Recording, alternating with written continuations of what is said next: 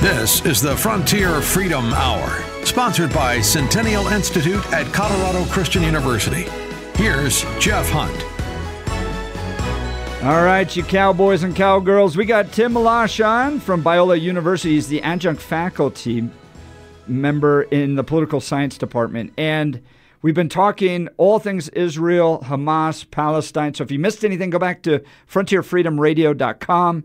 You can listen to the podcast there, frontierfreedomradio.com. So, Professor Milosch, we've noted that Hamas's intent is the full destruction of Israel. So at this point, is Israel's response have to be the full destruction of Hamas?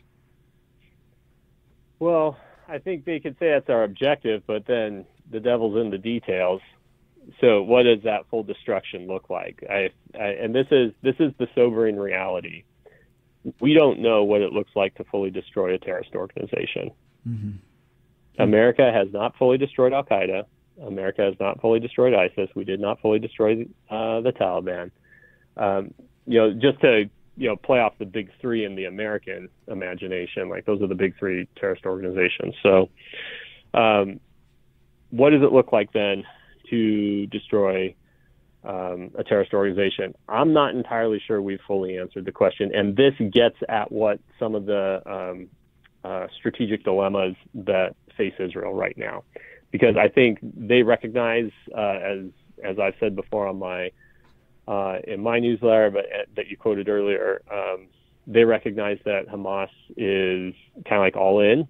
They've really expended a lot of resources on this, and they cannot countenance a similar attack. They certainly can't let that go. Can I ask this so you question, have to destroy though? them, but I don't know if we really know what that looks like. And maybe you're not going to destroy every fighter. Yeah, and maybe this is just a dumb question, but you're going up against the Israeli army with guys that, like, first of all, most of the time have no idea where the rockets are landing. They're just kind of shooting them off and they land in fields. Maybe these, what, is there an expectation that Hamas could actually defeat Israel? Or is this just kind of a religious sacrifice, kind of like a suicide bomber? It could be a little of both, actually, because they do have their cadres of suicide foot soldiers, but not all of them are like that, right? So they do have that group, but that's not all of them. Clearly, they're organized as much as a terrorist organization. They're also organized as a quasi-government political party, and so they obviously have some kind of political program they're trying to implement, and you can't do that with only martyrs. And so, it could be a situation where, and this is, I think, of deep concern to me and a lot of people watching Israel prepare for this eventual invasion of Gaza. I mean, I don't know what else to call it, invasion, incursion, whatever they're going to call it, is what's the end game? Because Israel's had a try at governing and administering Gaza in the past, and it's very, very difficult. It's very hard. They're not going to be welcome in there. So that's one option. You could just go take it over and then mop up Hamas as you go street by street, house by house, tunnel by tunnel.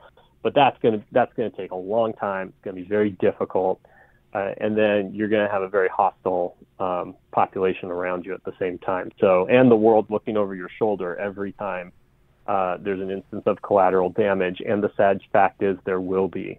I mean, this is a very densely populated area.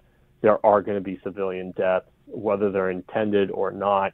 There's just going to be the case. That's what happens when you fight in a densely populated urban area, and that's just the sad fact of it. And so we have to be, I think we have to be cognizant of that. I think Israel's cognizant of that. That's why, it's 2 weeks and they haven't gone storming in there. They're really trying to clear as much ground as possible before they do that. So I think it's anybody's guess what Israel's endgame is. That they want to destroy and certainly incapacitate Hamas from ever being able to do an operation like this again, I think is at least the bare minimum objective. But then how do you prevent Hamas from cropping up again? How do you prevent Hamas from becoming a hydra? where you cut off one head and two more pop up. I think that's still a bit of a dilemma that everybody's trying to figure out still. So I saw recently, like, a rocket came from Yemen, and the U.S. Navy shot that down. Mm-hmm. Who's shooting from Yemen? I mean, that's not right, even next door to Israel. No, that's a rocket that's going to go over Saudi Arabia and towards Israel, if it's headed to Israel. So we haven't. It's been the Pentagon said that the flight path looked like it was directed at Israel. Okay, fine, maybe it was headed there. It also could have been headed towards targets in Saudi Arabia, because the Houthi rebels, who are backed by Iran in Yemen, have launched drone and missile and rocket attacks at oil refineries and other such facilities inside Saudi Arabia over the past few years. So that kind of activity from them is not unheard of, but it is the first time that we know of in a publicized case where America responded that way and just took them out. And so assuming that they were headed towards Israel, I think that's what America's support for Israel generally is going to look like going forward for the foreseeable future, is that kind of backup. I think it's us communicating to Iran. You keep your proxies at bay. We're trying to let Israel and Hamas fight this out. Obviously, Iran's not going to want to do that. They're trying to leverage as many of their proxies as possible to create security dilemmas and problems for Israel and its allies.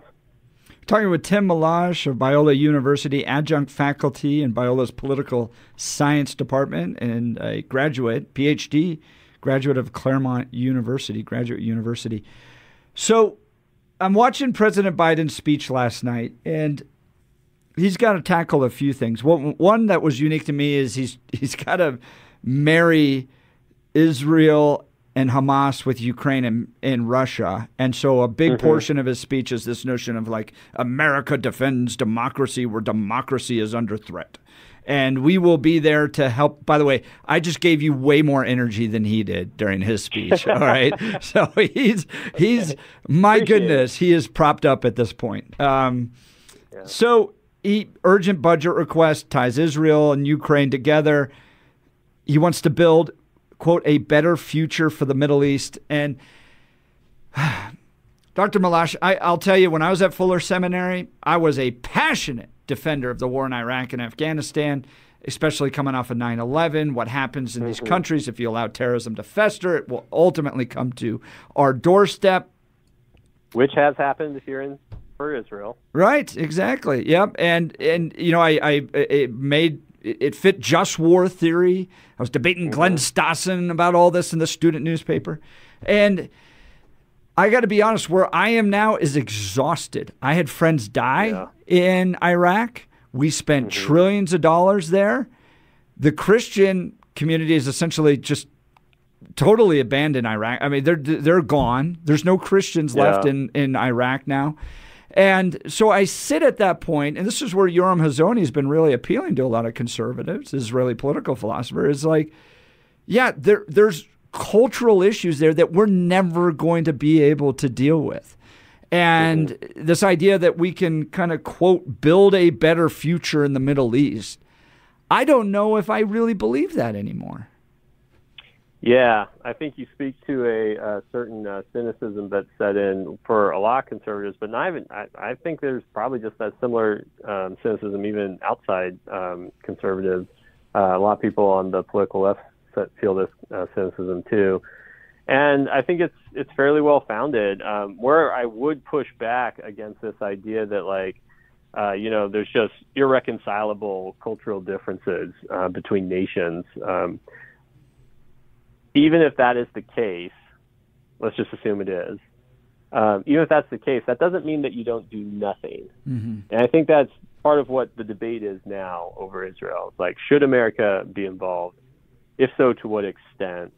That's a good policy discussion to have, because we do have friends and allies, people we do share some political values and political cultural distinctives with, especially other democratic countries. So critical as I am of the Biden administration's foreign policy, particularly in the Middle East, I can at least appreciate where the president is coming from. But I will say he's kind of trafficking in all the same terminology and rhetoric that has typified past presidential administrations. And I think what you're pointing to is we're hearing the same exact rhetoric for a world that clearly has changed and not for the better. Well, and that suggests a certain poverty of strategic and moral thinking among the American leadership class, I think, at the very least. And we've walked down this road. We spent a lot of money. We tried.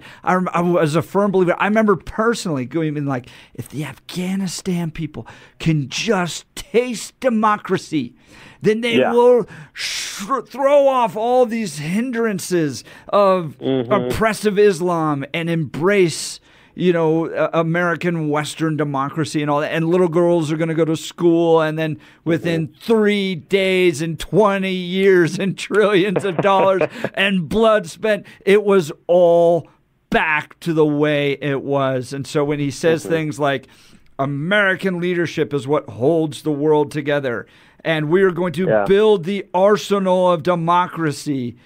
I'm just like, oh, man. Now, I think it's different when it has to come with defending Israel. And we're up against a commercial break. We'll continue this when we get back. But I was in Israel in April. It is a wonderful, beautiful country with people that embrace our values. They are a true ally, and so we absolutely should be there to defend them. But, oh, man, I feel like we're marching down that road again. All right, Jeff Hunt, Chief Wagon Boss of the Frontier Freedom Hour. We'll be right back after these messages.